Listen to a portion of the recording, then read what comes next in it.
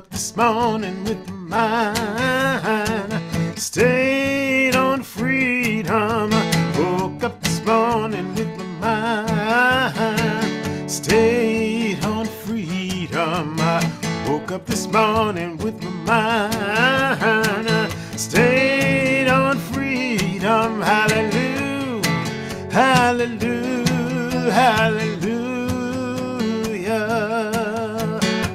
Well, good evening and welcome to all of you who are joining us in early. I'm Reggie Harris and I'm co-president of the Living Legacy Project, and I'm thrilled that you're here with us tonight for what is going to be an exciting, informative, and inspiring program. And right now, I'm going to invite you to sing along with me. Woke up this morning.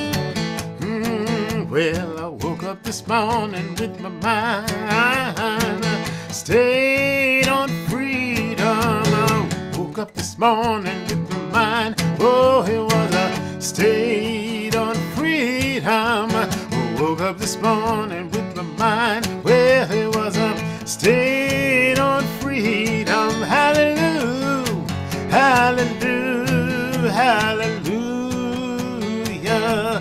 Well, I'm singing and praying with my mind stayed on freedom. Singing and praying with my mind stayed on freedom. I'm singing and praying with my mind. Well, it's a stayed on freedom. Hallelujah, hallelujah, hallelujah. Now we're walking and talking with my mind stayed on freedom. Walking and talking with my mind stayed on freedom. I'm walking and talking with my mind stayed on freedom. Hallelujah, hallelujah, hallelujah. Well, we gotta walk, we gotta walk, we gotta walk up with your mind on freedom. Walk, you gotta walk up with your mind on freedom. Whoa, walk, you gotta walk, and then we'll talk, sing it, talk, with your mind on freedom. Talk, you gotta talk, yeah, talk with your mind on freedom. Whoa, talk. Well, I woke up this morning with my mind stayed on freedom. I woke up this morning with my mind. Oh, it was a stayed on freedom. Oh, with my mind stayed on freedom. Hallelujah, hallelujah, hallelujah,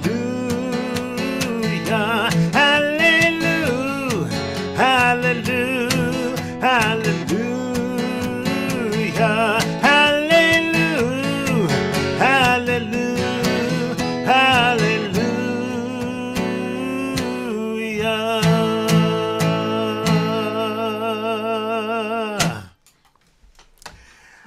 Well, we are here tonight to celebrate and to keep ourselves together as community, and nothing builds community like song. On the pilgrimages and when we gather, the songs of the Civil Rights Movement continue to keep us focused on the work at hand, on the mission of making this nation more just and more free, and certainly on more able to make people's lives better for the experience of justice and peace. So we sing, Hallelujah, freedom. Hallelujah, freedom. Hallelujah, freedom.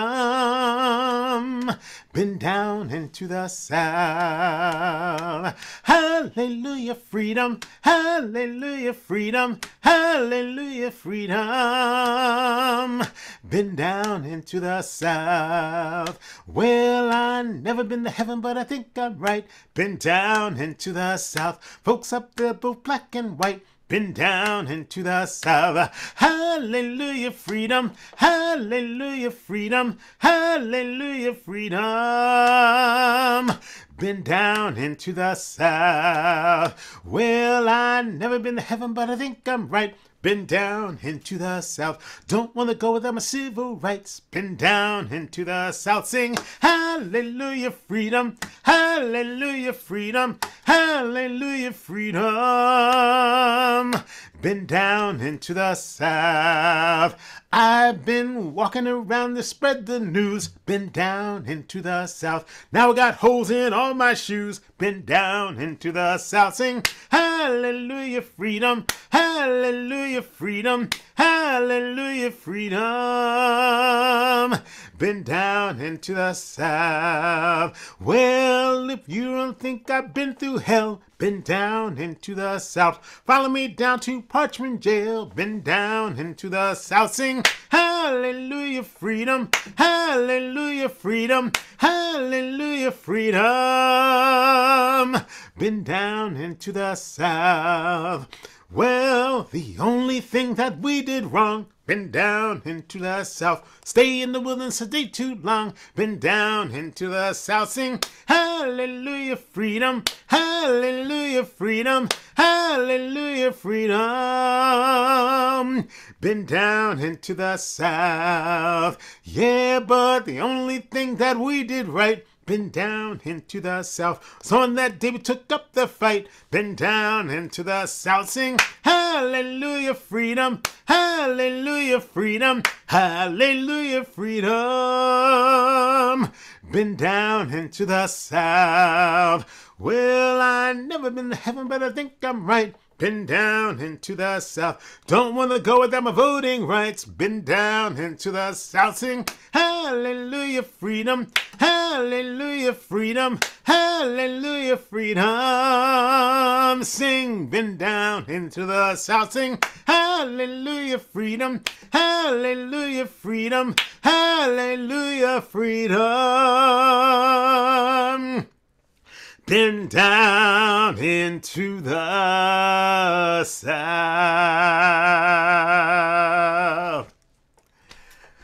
Well, thank you so much for joining us tonight.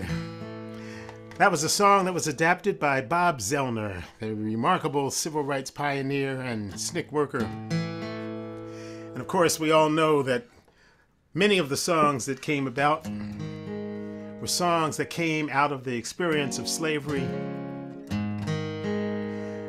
The songs that kept people centered on the journey, whether they were marching or protesting or sitting in.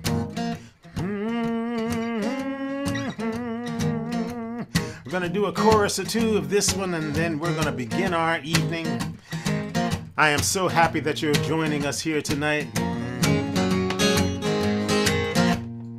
So many challenges ahead of us, and yet gathering here tonight will surely be an inspiration to the work that you are doing, or maybe the work that you want to begin, as we continue to wade through the water. Wade in the water. Wade in the water, children. Wade in the water. God's gonna trouble the water. Say, wade in the water. Wade in the water, children. Wade in the water. God's gonna trouble the water. Well, who with us children all are dressed in red? God's gonna trouble the water. Well, they must be the ones that Moses led. God's gonna trouble. Sing it with me, say, wade in the water. Wade in the water, children. Wade in the water. God's gonna trouble the water. Say, God's gonna trouble the water. You know, God's gonna trouble the water. God's gonna trouble the water.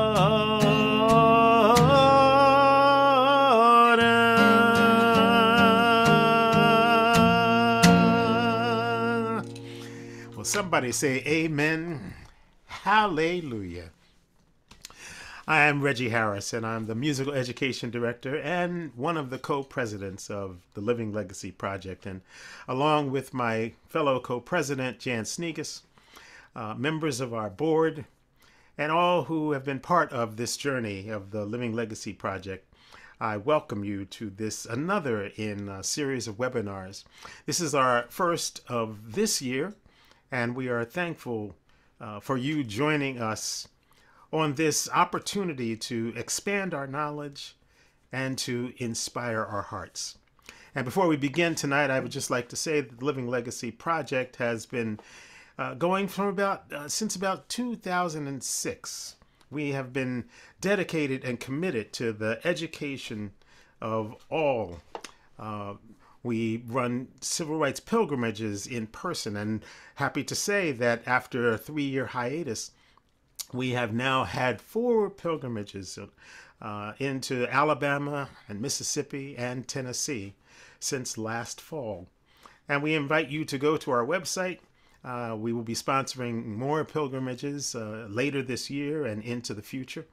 We've been joyfully connecting with so many of you who are here with us tonight, who have joined us on the bus, traveling from place to place, seeing the sights of the civil rights movement, hearing the stories of those who then and now have been making such a remarkable contribution. And tonight you are going to hear a contribution that, well, it touches both the past and the present. I would like to thank you for your support, and we'll talk to you a little bit more about later on how you can help us to continue this great work. The Living Legacy Project not only takes people to those places, to those sites, but also many of you know that we have been online since 2020 doing webinars such as this, continuing in the education process. And so we thank you for joining us tonight. Thank you for your generosity, and thank you for the spirit of curiosity and wonder that keeps us all striving to become better advocates for justice and peace. I would like to invite, I'd like to introduce my colleague who will host us tonight. A dear friend and educator, Dr. Janice Johnson, is one of our co-founders of the Living Legacy Project. She is committed to building communities that are multicultural, anti-racist, anti-oppressive, multi-faith, multi-generational, justice-centered, and innovative within the context of collaborative experiential learning and living. Dr. Johnson is an educator, an author, an activist, an artisan who is deeply rooted in family. Janice is a Jamaican, a New Yorker, an internationalist, and her motto is, "Let us build together." I am so grateful for her friendship in my life, and as she and her dear sister, Dr. Hope Johnson, who is also one of our founders, have made such a difference in my life and in the lives of thousands. So tonight, I welcome my colleague and my sister, Dr. Janice Marie Johnson. Thank you. Thank you, Reggie. Thank you so much. Well, friends, good evening, and what an evening this will be. Tonight we welcome Dr. Steve Schwerner, whom you know is brother of Mickey Schwerner. Now, Steve is a man with a deep heart and twinkling eyes. He is deeply committed to family, to justice. He's a wonderful educator and a storyteller. So how did I meet Steve? I met Steve through one of his two daughters, Cassie, in 2018 at a wonderful and, let me say, formidable organization with which I'm affiliated, Morningside Center for Teaching Social Responsibility. This organization deeply committed to social emotional learning and values that our hurting world desperately needs. Cassie serves as the executive director of Morningside. Cassie, would you greet us, please? Hello, everyone. There she is. Great. Oh, let me say a little more about Steve. We're so grateful that Steve said yes to share his reflections from the movement and the lasting legacy of racism in the United States. He'll share some of the experiences that shaped him as an activist, as an educator, and certainly as a mensch. Welcome, Steve. Welcome. Thank you. Thank you for having me. Steve?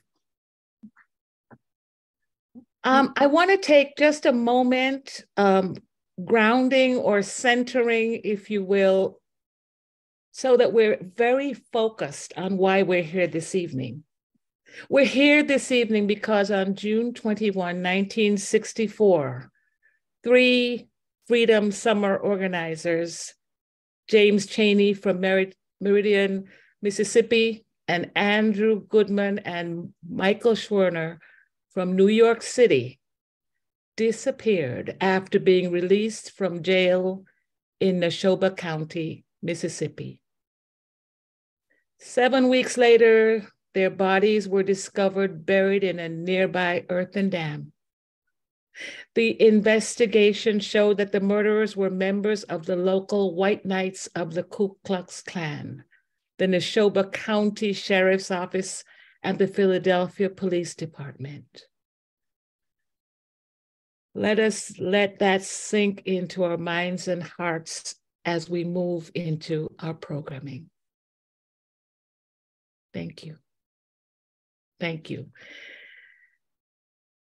Enough about me. Steve, let's you and I dive in. The goal is for me to say little and for you to say much. So here we go. Let me pose a question. Steve, what experiences did your parents have that actually crossed lines of race? Well, I can't think of any specific experiences except that Mickey and I were both brought up in a household that believed that all people were equal and that segregation in the United States was thoroughly inappropriate and wrong and was a huge mistake in terms of the way the country was built and continued. And that we grew up in a household that I would call extremely humanistic and believing in the good in all people. And that's what my parents were like. Now, I must say the things that have influenced me immediately that I can think of is they were very much involved in what I think of as European classical music on the radio, but they were also very involved in listening to what I think now is political folk music. So that Woody Guthrie and Leadbelly and the Weavers were and Josh White were in my house all the time in terms of their music. And Paul Robeson was in fact the hero of my house. And then I actually went to see Robeson at one of the Peekskill concerts that he gave, and that I grew up feeling very strongly about how that the music, which crossed racial lines, was such that that there's no reason to think that one group of people is better than any other group of people. And then, as you know, Janice, I became in the 8th and 9th grade, I became a jazz fanatic, and I fell in love with Charlie Parker. And that when your heroes were all African American, it was impossible to think that African Americans were any lesser than anybody else. and that the country was wrong in not having equality. And I still believe that. A story that I told you that we lived half a mile from Yankee Stadium, and Mickey and I nagged my father to take us to see the Yankees in the Yankee Stadium. And he said he would do that, and he did, but only on the condition that we went with him to see baseball games. And we actually saw the Negro Baseball Leagues also, which played in Yankee Stadium. And so that I saw Satchel Paige and Roy Campanella and Henry Aaron when they were not allowed yet in the major leagues. That to understand how that the country really divided people up for no good reason was something that I think was always implanted in me, and that as I've gone through life, I've been trying to convince other people of that point of view. And this is really fascinating to know, Steve. Would you say a little bit about your grandparents, perhaps? Well, my grandparents, all four of my grandparents came from Russia or Poland, whatever year you drew the line on. And that my two grandmothers were both the oldest of 7 sisters. And they came to the United States and brought over all of their sisters. And that I think some of my parents' aunts and uncles were people who believed in progressive ideas and taught my parents about such activity. And then my parents then passed it on to us. And that I'm not sure what else I could say about that. No, that's great. I have the sense that it moves this spirit of compassion plus a deep commitment to equity moves through the generations within your family. Well, I think that's probably true, and it's gone down through Nancy and I to our kids, and I think to our grandchildren as well. Generational legacy. What a wonderful thing. That's what I hope. What a wonderful thing. Tell me, Steve, so I understand the values that with which you were raised. What is it that actually led your folks, let me say, to anti-racism and to anti-racism as white people? Well, my mother was one of the original organizers of the teachers union in New York, and that my father had worked for various unions, and that the view of struggling labor and the inequality between labor and capital was one of the things that was always discussed in our house. And that when you talked about labor, you had to talk about all laborers, and that some were no better than others, that all laborers should be treated equally, and that be cared about as individuals. Mm-hmm. If I recall, you were some family members were members of NAACP or CORE or organizations when it was not quite fashionable, I would say. Mickey and I joined CORE in probably about, well, I joined CORE actually when I was an undergraduate in the late 50s. And that Mickey and I both joined the chapter in CORE in New York called Downtown CORE, and with our wives also. And the four of us were very involved in the activities of Downtown CORE. And that the Congress on Racial Equality is still an organization I hold very deeply in my heart. Mm. Great, good to know. And you mentioned, as you mentioned, Mickey and you were involved with CORE with your spouses, Nancy in your case and Rita in Mickey's case.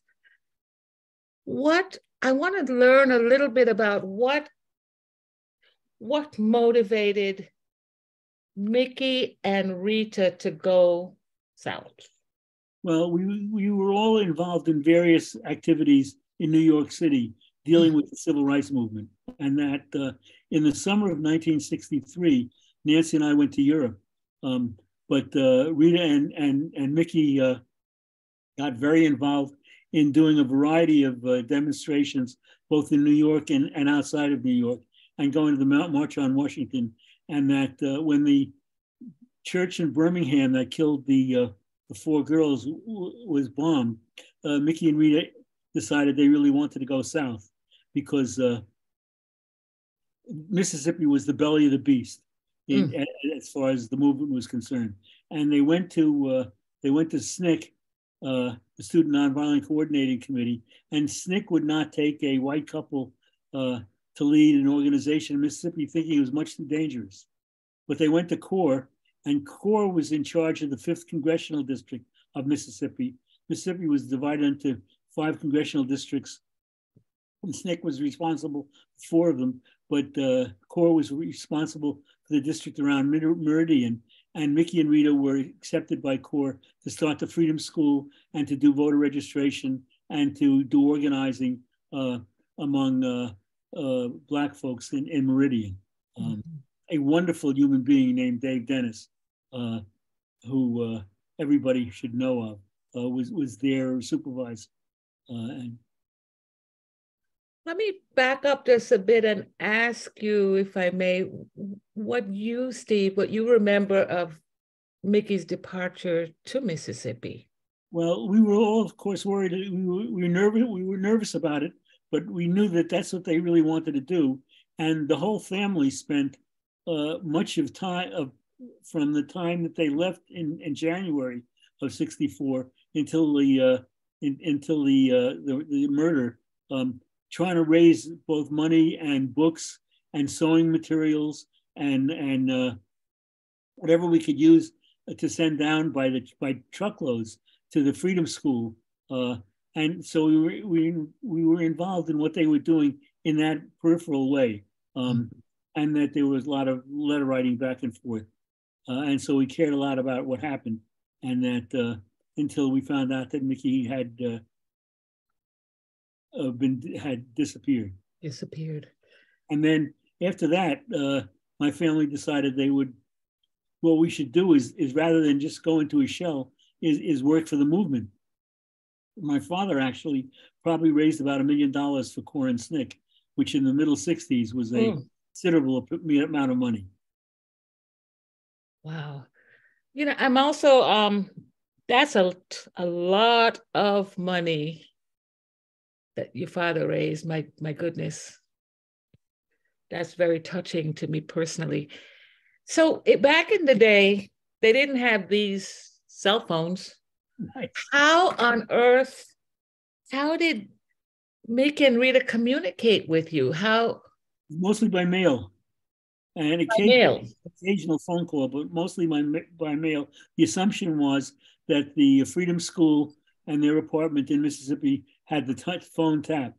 We knew that the Ku Klux Klan particularly did not like Mickey because he represented a huge amount of things that they disliked intensely, and that we worried about their safety, but I don't think we worried about it in a huge way.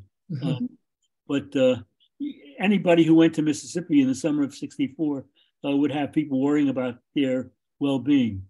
Yes. What a time that was. In many ways, what a time it still is. But you did communicate. May I ask if Mickey ever came back to New York when he was actually living in Mississippi? Came back at least once that I can remember. And we talked about what they were doing and how excited he was about the work they were doing and how excited we were for him. And we thought he was doing wonderful work. And we thought that was a thoroughly appropriate activity to be involved in. I'm sure there's a measure of pride in that. Oh, yes. Absolutely. Absolutely. Well, I'm just reflecting on my first visit to the South in 2008, 15 years ago. And just reflecting on how strange that is for me, a world traveler who had never been to the South. Can you believe it, Steve? Yes, I can believe it. And, Yeah. and it must have been, you must have known a lot about what was going to happen, and it still must have been a shock. That is true. And one of the things that I remembered was my dad, who had come from Jamaica, traveling by bus from, I guess it was maybe, I'm not sure where he was, but traveling by bus and trying to, this 6'4" man, trying to keep as low a profile as was humanly possible until he got to New York City. And sort of, I think there's an inherent fear that I had about the South. And I did see the photos, the dogs in particular, the horses trampling on people. And I never had the desire to go. And that's something that's really saddened me for a while. And at some point, Hope and I saw this little ad, civil rights tour being led by our members of our faith community, Unitarian Universalists, and coming out of one of our seminaries, Meadville Lombard in Chicago, and saying, we're going to sign up for this. And being stunned that we actually did sign up, and I'm so grateful that we did. I fell in love with the South. I fell in love with the people I met, the hospitality. I knew the struggles were real, but meeting the veterans broke my heart wide open, and the rest is kind of history. Just that little reflection. And the other thing about that is I come from a family, Steve, of nation builders. So my grandparents and parents were very involved with the independence, seeking the independence, fighting for the independence of Jamaica from British Empire. So I do come with the possibility of difference making, and that was brought home to me when I was learning about the movement. I think that if you stop thinking that change is possible, that you can move forward, then there's no purpose in doing anything. And that I think the real purpose for many people should be keep working for things. You don't, it's slow, it's a slow process. You don't always see results right away, but that it's necessary to keep wanting to move forward to make the world a better place. That's great.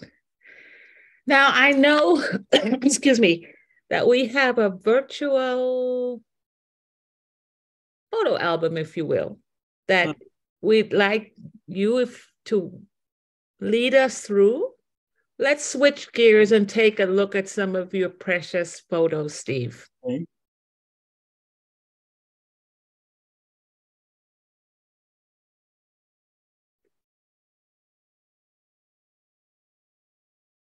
There we are. Well, that's of course, that's my brother wearing his usual overalls, out organizing, and that was the usual outfit. And you'll notice that Mickey has a little goatee, and the Klan's nickname for him was Goatee, because they disliked him so much. That and that's a picture of that's my father in front with the mustache.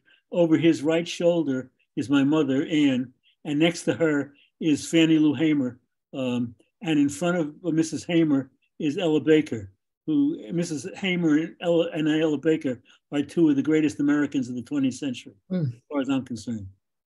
I think Ella Baker is, in fact, one of the leading philosophers of the 20th century.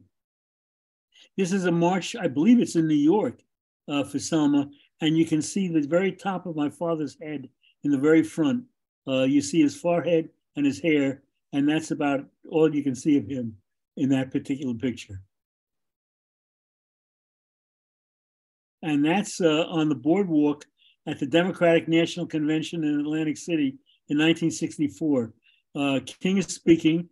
That's the posters of Andy Goodman and Jim Chaney and my brother behind King.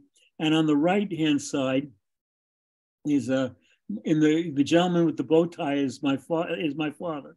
Right behind him is a young woman wearing glasses. That's my wife, Nancy. And I think I'm in there someplace, but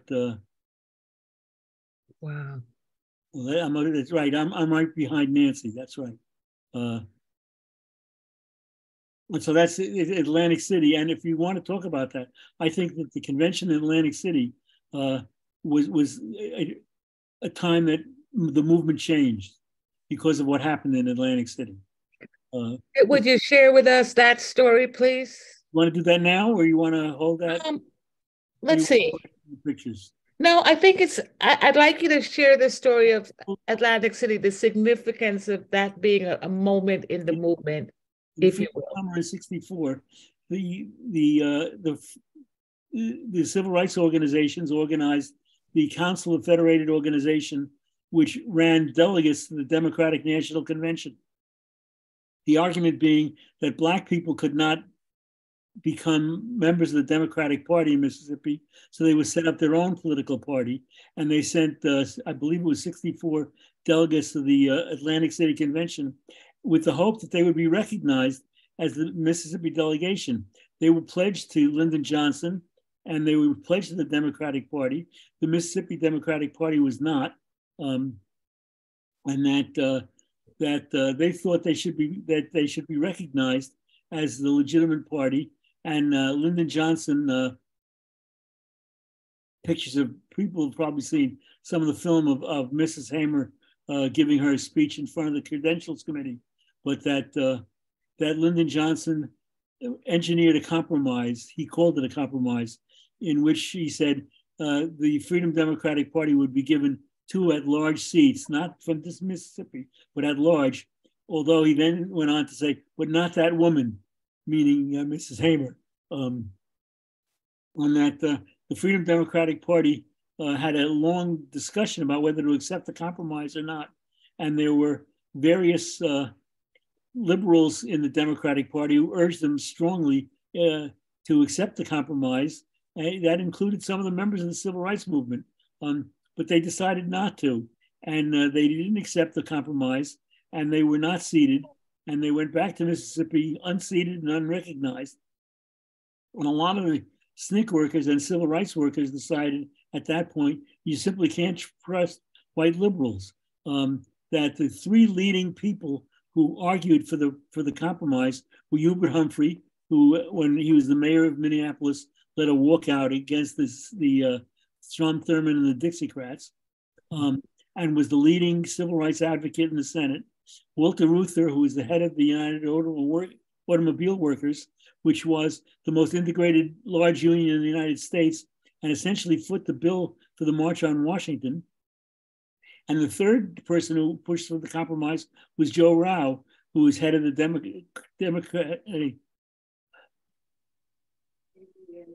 the Americans for Democratic Action, which was the liberal wing of the Democratic Party at the time. And the argument was white liberals are simply going to sell us out when push came to shove. And so you can't trust them. And I think that changed the way people who were civil rights workers functioned and how a lot of the population saw the world.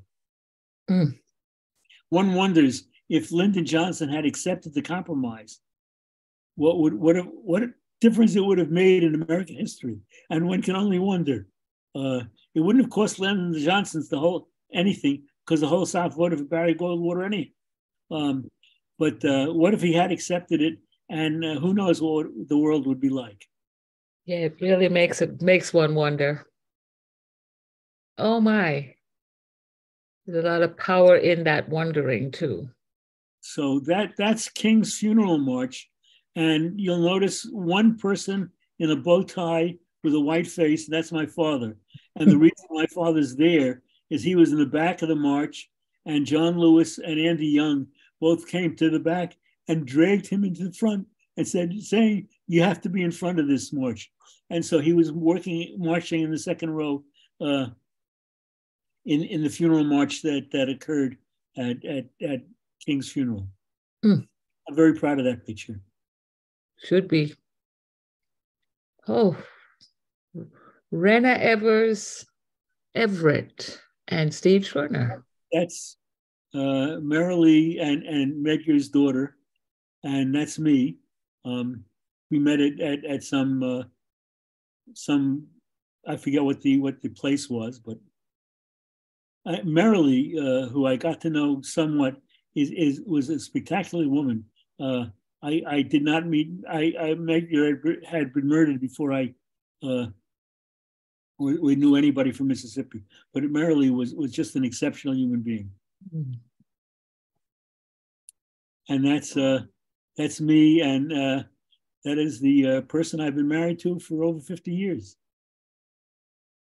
Nancy, beautiful. And that's me with Nancy and Cassie's two children, Ezra and Vivian. Beautiful. Oh, this looks familiar. That's Cassie's organization. This is Cassie's organization, Morningside Center for Teaching Social Responsibility. And if I look very closely, I see familiar faces, including Cassie's and mine. Okay. It is a wonderful organization, as I said. And it's Cassie in the middle in the black shirt. That's right. And there's Janice wearing red. No surprise. No surprise. Those of you who are not familiar with Morningside, look us up. You know how hard the work of re-educating is. That's what we're about. That's, of course, Ella Baker in picture of my brother behind her. And as I say, I think that Ella Baker was a major force in the 20th century and just an incredible human being who doesn't get enough recognition or mentioned much in the history books. And that's the Sweet But she was really exceptional. That's the Sweet Honey and Rock song. Oh, well, that's right. It became anthem, if you will. Yeah. Toshi Reagan. Right. She was one of the Freedom Singers, and that she worked with Ella. Toshi? Mm-hmm. Yeah. Denise. Well, thank you. Thank you for sharing those at once very public facing and very personal photos with us. It really helps to make this grand circle of life more explicit. I'm also noticing, I can't see them, but the photos behind you reminding us that the generations and those who came before are with us still. Steve, I want to go in two directions, two big questions. One, we've talked about music. We talked about the folk music. I want to talk about jazz. I want to talk about another type of classical music that is jazz. Tell us about your love of jazz. How did you fall into jazz? What is that all about?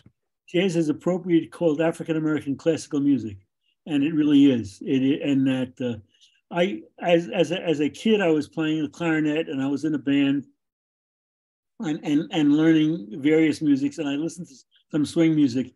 And in 1948, an uncle of a friend of mine gave me a 12-inch 78 record in which Charlie Parker played a 2-minute solo on the blues. And I listened to the same 2 minutes for 3 hours. It totally changed my life. I did not believe it was humanly possible for anybody to make music that beautiful. And I've been a Charlie Parker fanatic ever since. As you know, when I went to Antioch as the Dean of Students, I also did a disc jockey show, which was my creative outlet. And that from listening to Charlie Parker and the people he played with, I became a jazz, a person very much involved in the jazz world. was fortunate that I could be in New York a lot and hung out at a lot of jazz clubs. And I got to know a few musicians, but not very many. I was much more interested in listening to people than meeting them. A student, when I taught at Antioch, after I left the dean's office, I got the rank of college professor. And one of the courses I taught was a jazz class. And a student asked me if I ever heard Coltrane live. And I said, sure. He said, how many times? And I said, I don't know. And I thought about it that night. And I probably heard John Coltrane live about 50 times. If Coltrane played New York for 2 weeks, I was there every night. And you mean live at the concert or in the space? Typically nightclubs, like the Half nightclubs or Birdland. Live in a nightclub, not yes. And I heard Coltrane playing at the 5 Spot with Thelonious Monk in the summer of 1957, which was a rare experience for anybody. And I became a jazz fanatic, and I still am. That in retirement, the only 2 things I really want to push for is I want to talk about jazz and I want to talk about the civil rights movement, which are along with family, the 2 things that are closest to my heart. And jazz surely energizes you. Pardon me? Jazz surely energizes you. It does. Oh, there's no question about it. And energizes you for struggle. Well, who knows? But yeah, yep. It is a major function for me. Well, let me move into another question. Then that is, so we touched on the 60s. We're now in the year 2023. What is some of what has happened for you with you? I know Antioch, I know Professor, this, that, and the other. What has been your own work in actually living into coming full circle, what your grandparents, parents, what the family, the generations? I think aside from my family, I think the major contribution that I made was teaching and being a faculty member for many, many students. And that I still get letters from students and I get emails from students talking about what they learned, both about jazz and also about the civil rights movement and about the world around them. And I think if I could be a little immodest, if I made any contribution at all, it was to help some students understand the world that we were living in and why it was necessary to be part of the process of change. Be as immodest as you'd like. Just hearing your words remind me of Angela Lewis singing, "If I could help somebody, my life would not be in vain." When she sings that to us every time we go down and pay tribute to her dad's life at his grave. I can understand that. I really can understand that. And Cassie reminded me, one of the things I've done since I've come to Brooklyn is I've spoken in public schools. When Ezra was in elementary school, I spoke a lot to his school. And that I was always impressed with how excellent the questions were that students asked and how much they really cared. And I trust that continued on. That's great. And I know that Greta, your other daughter, is also an educator. She's a master second grade teacher at a Brooklyn school called the Brooklyn New School, which is a fascinating public school in Brooklyn.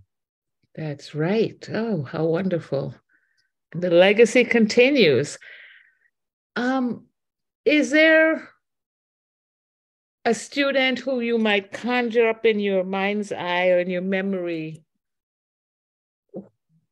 who you really touched? One student who might come to mind? Well, I'm not sure any one individual person does come to mind. Mm-hmm. That that mainly I dealt with a lot of students, and that both individually and in groups, and that I remember at one point there was going to be a demonstration in Columbus, and I wrote out a 2-page document for to hand out about how you function in demonstrations and how you made them nonviolent and how you work together and worried about each other. And I've occasionally had students still write me, say they still have that document, although I don't. Oh my. The document, and still look at it. And I think that if I help students understand how to get around in the world and how to make things better, then I think I made a contribution. And I'd like to, who knows, but I'd like to think that was true. You have made many a contribution. Your family has made many a contribution, and our lives are all the richer for your presence and action in our world. Thank you. Wow, thank you, Steve. Thank you so much for having said yes. I say that again. And really modeling for us a depth of generosity that is not easy to find. You and your family could so easily have shut the door and turned inward after Mickey's murder. You continued, your values, your principles. It's in your DNA to struggle for justice, to struggle for equity. And we give thanks. Well, thank you for having me on. And when we go to the question and answer period, I'll be glad to answer almost any question anybody might have. We'll be going there in a little while, but now I'd like to, a big round of applause. And you'll see folks later. But let me turn this over to one of the trustees of the Living Legacy Project, Pam Zappardino, Dr. Pam Zappardino. Hi, everyone, and thank you so very much for being with us tonight. It's an evening I'm not going to forget ever.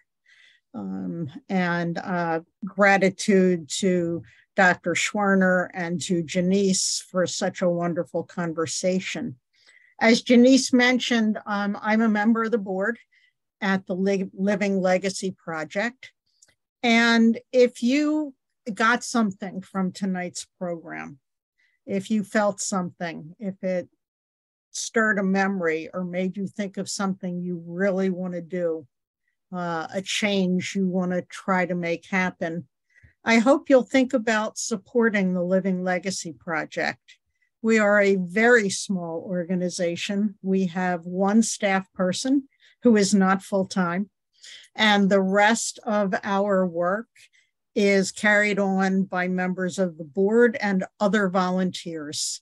We take people, as Janice and Reggie said at the beginning, on pilgrimages to the South, all through the South, to places where major events of the civil rights movement happened, and we meet veterans. There are still veterans. My students are very startled to find out that the civil rights movement was within my lifetime. I don't know how old they think I am, but they think it happened a very long time ago. And when we take students south with us on the bus, we show them that it wasn't that long ago and that the work continues. The civil rights movement isn't over. And so if you made a contribution when you registered tonight, we really appreciate that. And if you would like to support our work, both in taking people south and in presenting these kinds of educational programs, Annette, our wonderful operations manager, has just put up on the screen a website by which you can donate and a QR code. We have come into the 21st century with QR codes for making donations. I hope you'll consider it. There is no amount too small. And we will be grateful for anything you can give us. We hope that some of you might think about coming with us on a pilgrimage. I know some of you already have. And if you haven't, or if you'd like to come again, we'd be very, very happy to have you with us. So thank you again for being with us tonight. And you have in the email that you received with this link, a link to the after session where Dr. Schwerner, as he said, will be happy to answer any questions you have. So please make use of that, but not quite yet, because I am going to turn things over to Reggie, who is going to close out this portion. Well, thank you, Pam. And indeed, what a wonderful night of conversation. And please take advantage of the opportunity to join us in our Zoom room for questions. Dr. Schwerner will be more than happy to entertain you with any requests or questions that you might have. And before we go there, I have a little bit of time here to sing with you. You know, singing is hardwired into us as human beings. They knew that for the civil rights movement. That is why they would gather sometimes for 2.5 hours to sing before they went out into the streets or went to protest or sit in. They were singing songs like, I'm gonna sit at the welcome table. I'm gonna sit at the welcome table one of these days. Hallelujah. I'm gonna sit at the welcome table. I'm gonna sit at the welcome table one of these days. Sing that chorus with me again. Say, I'm gonna sit at the welcome table. I'm gonna sit at the welcome table one of these days. Hallelujah. I'm gonna sit at the welcome table. I'm gonna sit at the welcome table one of these days. Food for all. There's food for all at the welcome table. Food for all at the welcome table one of these days. Hallelujah. Food for all at the welcome table. Food for all at the welcome table one of these days. You know that we're gonna sit and eat together. We're gonna sit and eat together one of these days. Hallelujah. We're gonna sit and eat together. We're gonna sit and eat together one of these days. I'm gonna sit at the welcome table. I'm gonna sit at the welcome table one of these days. Hallelujah. I'm gonna sit at the welcome table. I'm gonna sit at the welcome table one of these days.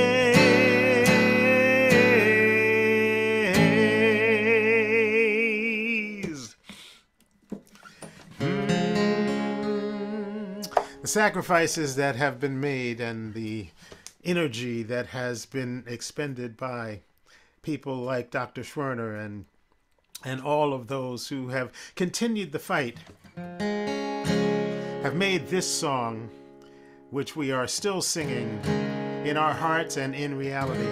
I just had the opportunity to sing this song with students from Worcester College. Worcester College collaborated with us in a pilgrimage just 3 weeks ago along with 20 amazing folks who also filled our bus with 44 people as we traveled all around Alabama. We shall overcome.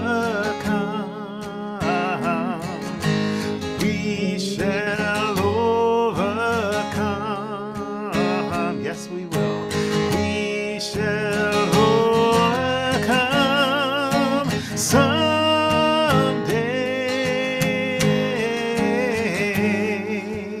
Oh, deep in my heart, I do believe. Oh, we shall overcome someday. Raise your voices tonight. Sing into the reality that we are going to keep working, keep fighting, keep marching, keep loving until we make this country and this world stand up and change in a way that truly does make the dream that Dr. Martin Luther King Jr. and so many becomes a reality. We shall live in peace. We shall live in peace. Oh, we shall live in peace. We shall live in peace someday.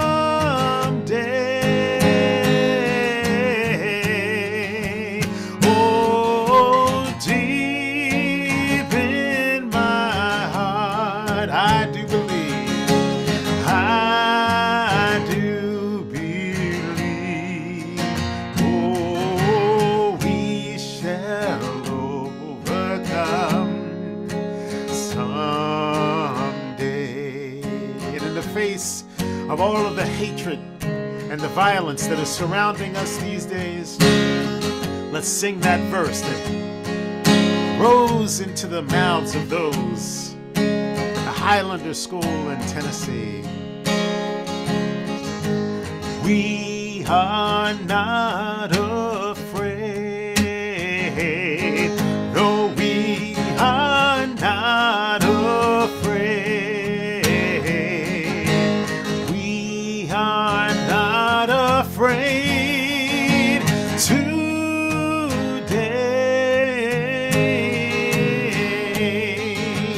Oh, deep in my heart, I know that I do believe. We shall overcome.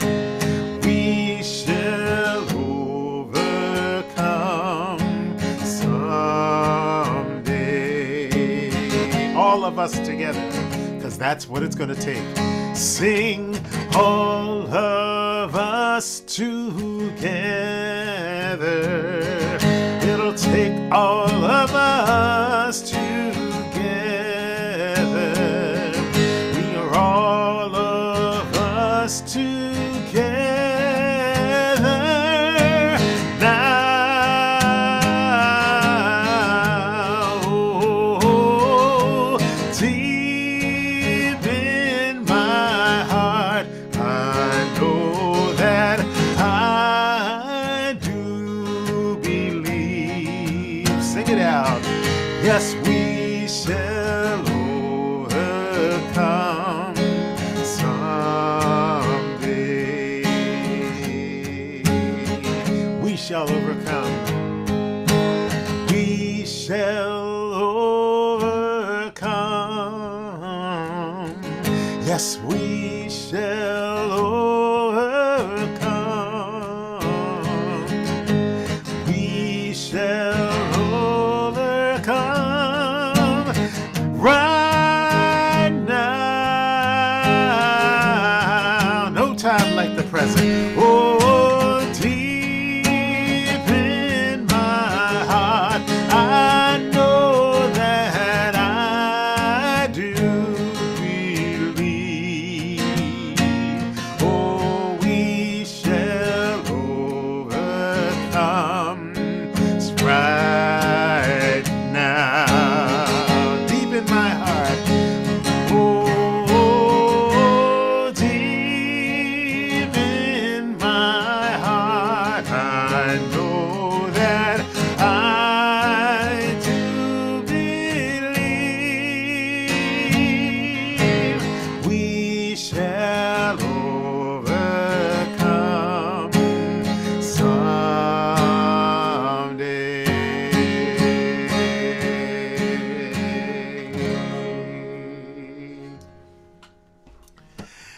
In just a minute or two, we're going to go to that Zoom room. The link should be right there in the chat.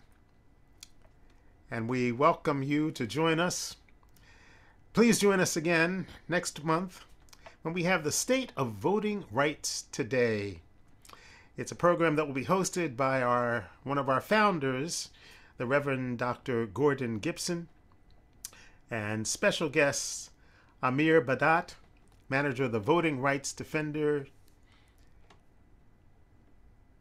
and special counsel at the NAACP Legal Defense and Education Fund.